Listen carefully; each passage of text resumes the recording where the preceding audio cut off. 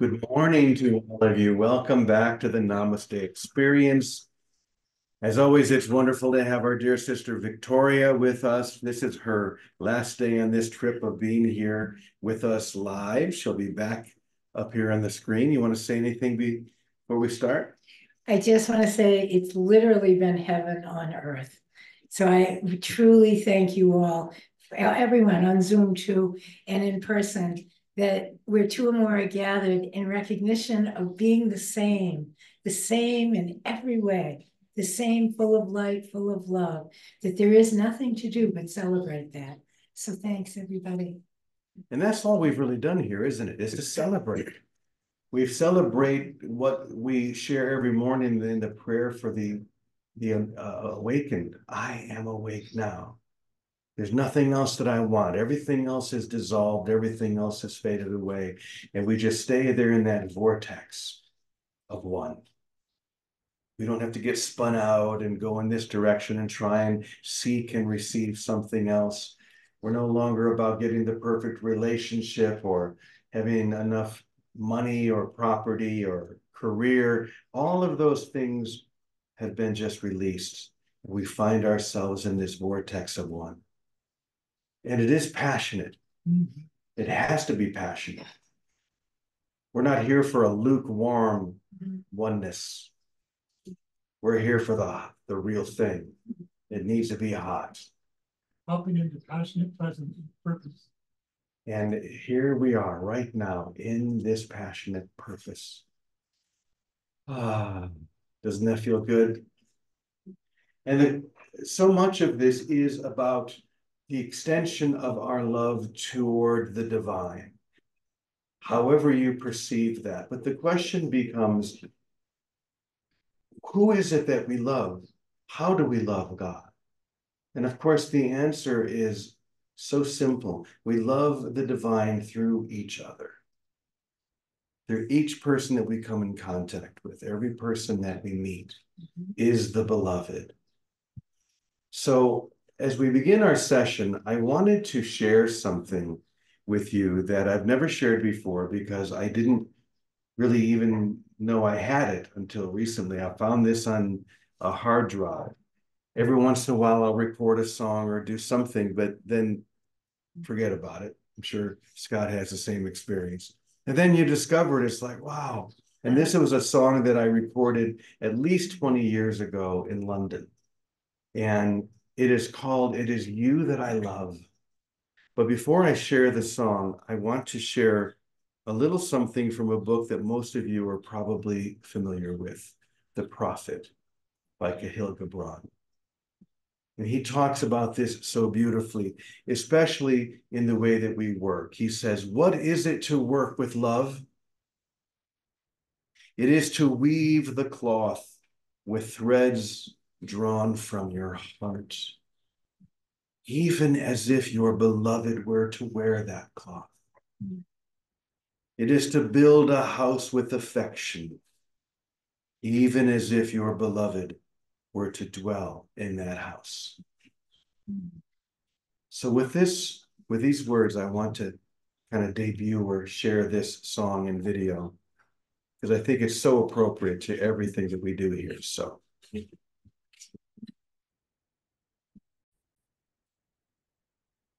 here we go. 1 second.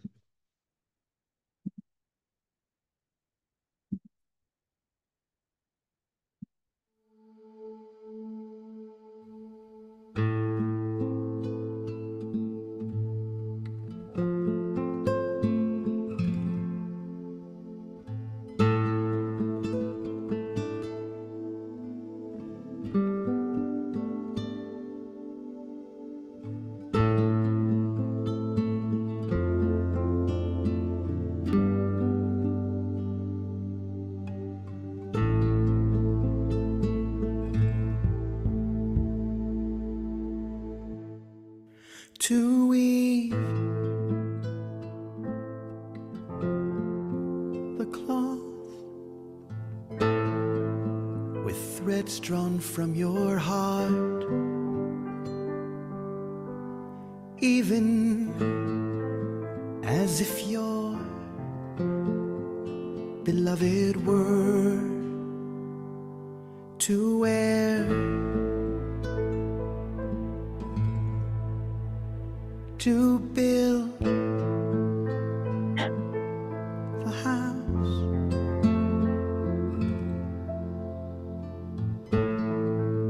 with affection born, even as if your beloved were to dwell.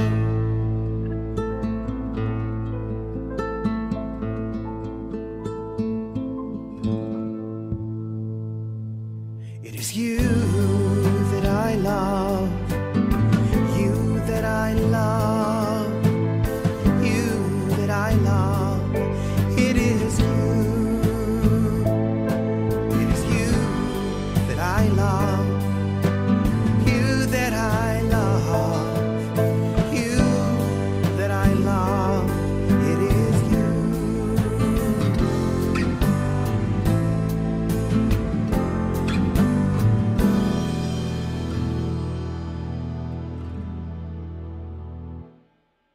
To plant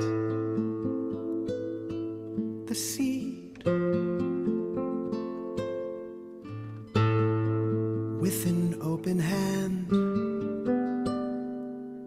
even as if your beloved were to eat, to read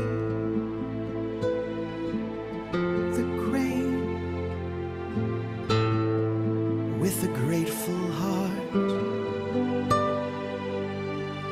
even as if your beloved were to eat.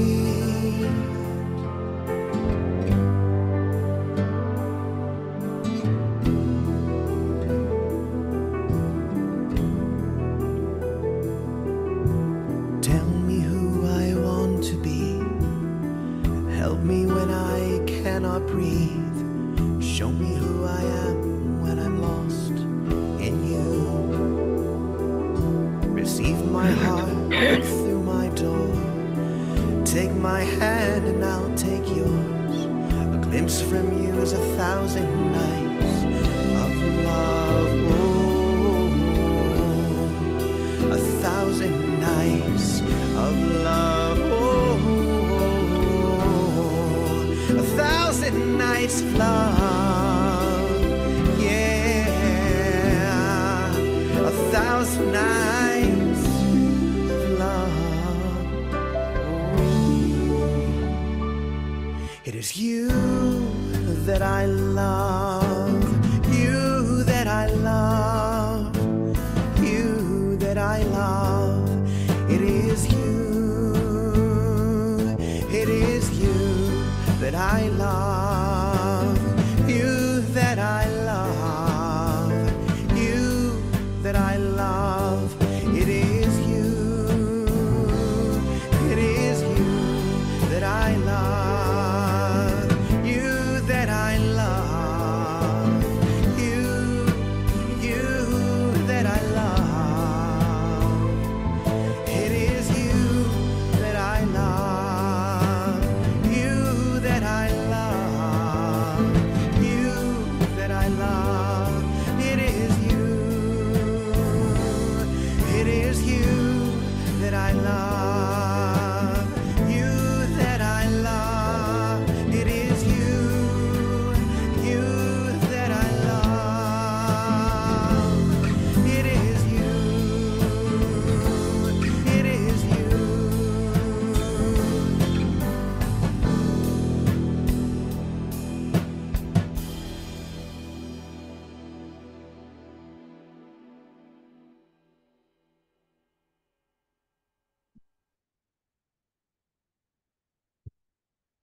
Hope you like that.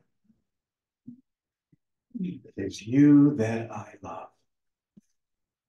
I remember many, many years ago, probably not long after I wrote that, I was in Assisi and I had a group there, and a friend named Karis, who was an American who had married an Italian woman and was living there in Italy. They had a little girl. She was probably 4 at that time. And though she could speak a little bit of English, it was mainly an Italian girl. So, but I remember we would sing that song together, and we would all sing, "It is you that I love." Okay. One of the fun things about life in Mexico, you just never know. So anyway, I was talking about this little girl who couldn't speak very much English, but we would sing this song over and over and chant it. And then one day I heard that little girl, she was playing or doing something, and she was just sitting there singing, "It's you that I love, you that I love." It's just a line that gets easily caught in your mind, and you find yourself singing it most of all, and hopefully you find yourself doing it. You find yourself looking at the people around you and just loving them and knowing that this is the beloved in front of me right now. This is the Christ. I've often said that the simplest, most impactful way that you could come into this experience is just spend some time every day looking at people and knowing who they are, seeing them as they really are, or as God loves them. Loving them as God loves them, seeing them as God sees them, as the divine. You find yourself beginning to be filled with that same energy. So this idea of doing everything as if it's the beloved, your beloved, you might think of that as a beloved partner, a beloved child or grandchild, or just the divine. Whatever it is, do everything as if you're doing it for the beloved. Such a simple teaching, but I think so profound, so important. So Vicky, what do you want to say about that? So, Brother James, I want to say, what a well done job. Bravo. Thank you. And, you know, Khalil Gibran is one of my countrymen, and he spent a lot of time in Boston. And I don't know any particular stories, but I do know that, you know, I'm probably, well, I guess I'm second generation Lebanese in this world. But one of the traits of most cultures, indigenous cultures all over the world, they know to do everything wholeheartedly. I mean, with everything you've got, whether it's plant a row of corn or put on a feast or build a shack or a house, do it with everything. One day it reminded me, we had restaurants, and at one point I was living in a big house with my whole family, and my father would wake me up at 5 in the morning. "Kid, get up, gotta go to work, go open the restaurant, get up." And I say, "Oh, Daddy, I'm too tired." And he'd say, "Kid, if you're not excited to get up, better you stay in that bed and keep those doors locked. You're gonna ruin business if you go and you don't want to go." And he was right. He was right. Later, I'd bring him breakfast at a later time, both my parents were home and they were staying in bed a lot upstairs. And I'd bring breakfast, and and every day, same breakfast, every morning, 7 a.m., gotta be in there with the tray. And I'm up, so it was fun. But if I didn't go in, literally 100% with a smile, "You get out of my room, kid, and don't you come back until you know how to smile." And he wasn't being unkind. He was being kind. He was being helpful. If you can't serve that breakfast 100% with all your heart, get it out of here. It'll make me sick. He was right, because it isn't the food, it's the love in the food, the love that we do everything with. And if we are wholehearted in everything we do, I think that's probably the greatest gift I received from both my parents, and from a culture that did everything, farming and entrepreneuring and everything else. I'm the baker's daughter. It's like baking all day long, all night long. You learn, you got to be totally present, do with all your heart.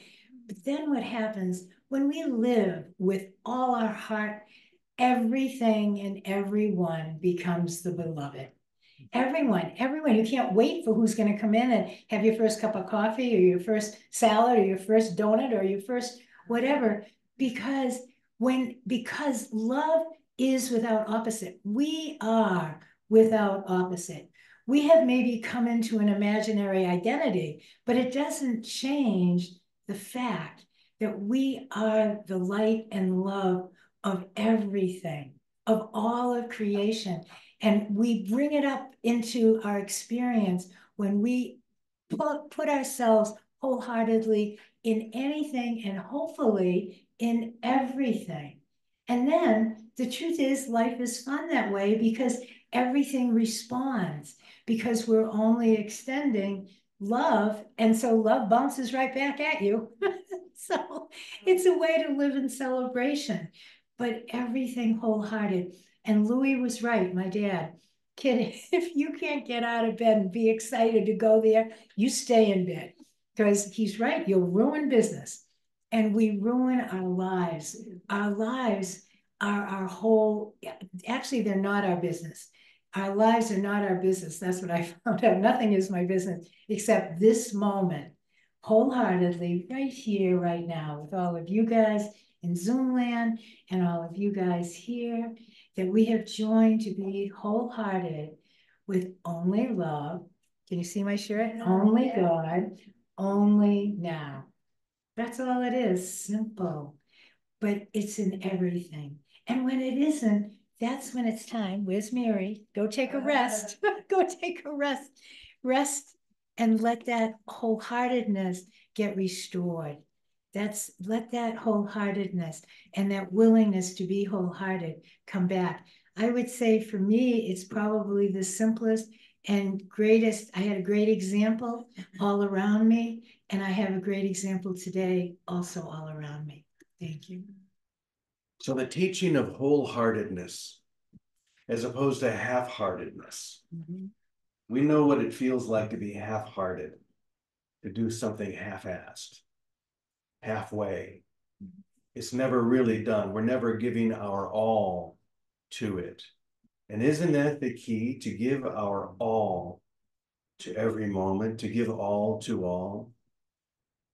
Now, from a human perspective, that may sound impossible. How are we going to possibly give all of our energy, all of our focus to one thing? And it's true, and at a human level, we can't, but it's the desire, the longing to do so, because we know that this is the key, to be wholehearted. How do we apply that to a place like Namaste Village? Well, I hate to say it, but if you're not feeling it, don't even come to session. Hopefully you're here because you feel wholehearted about what you're receiving and what you're giving and what you're experiencing, all the love and the energy that's here at this village. This is why so often when people come here to Namaste Village, for the first time, they say, when I first walked in that door, I walked through that gate and came in, I felt something. I felt the energy. How many of you felt that when you first walked in? Everybody's got their hand up. Once again, there's this vortex of one, this vortex of love. But we have to give ourselves wholeheartedly to it. You can't be throwing yourself into the current and holding back at the same time. If you do, I've used this example many times before, if you're in a river and you're holding on to a tree right there at the side of the river, afraid to let go, you're going to be bashed against the side or the other rocks or trees to the point that you're black and blue. Just let go. Just let the river take you. The river has a wisdom that you don't understand at this moment, but you trust. So be wholehearted about everything, especially in the way that you see and serve the beloved. Every act should, when Jet and Luis make food over here with Rosie, and I know they're doing it wholeheartedly. You can see it, you can feel it with them. That's why people come here, they want to just have a meal because they feel that they're cooking these meals for the beloved. however that shows up in the moment. So we have a few extra minutes here, and I'm going to invite Scott to come on up and to wrap this up and just spontaneously join with the song about the beloved. Want to do that? Sure. All right, come on up. I'm going to adjust this, and we get the stand for you.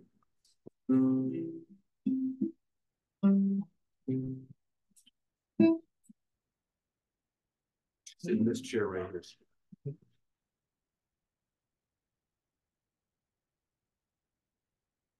Hand me the microphone. Thank you. Can you lift up your legs?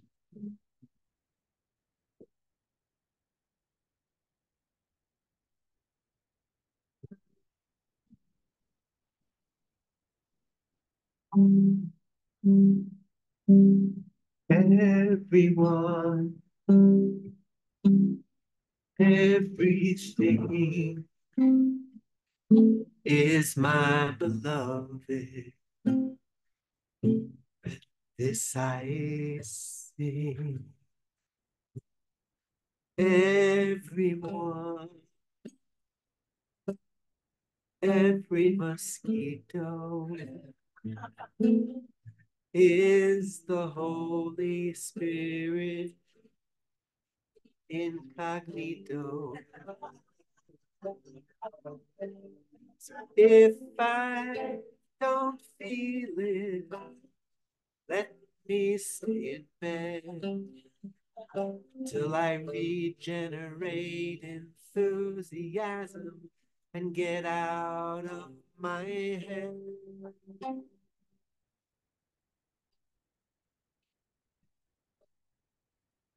And today, in this here song, we say farewell to one who's been with us all along, but her body goes from Mexico to screen. We say thank you, Vicky, for waking up from this dream and being love, simple and true, blessing us with hugs and food. You feed us every day in a graceful way. By the way you play, light-hearted each day. Blessings on your journey, wherever you roam. It doesn't really matter where your body is. You abide in home. Heaven is your home. Heaven is our home. No one's alone.